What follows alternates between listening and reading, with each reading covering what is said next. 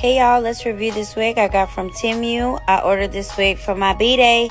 She is so soft, human hair, 26 inches. They also have other inches if you like. She is a T-part wig. If you don't know what a T-part wig is, it's straight middle part, bust down the middle. I wand curl her because she needed some volume. I didn't really like it on me straight, so I put some curls in it. I wore her to the beach. I got her wet in the salt water. She is human hair, so she came out looking cute, wet and wavy after she got all wet from the salt water.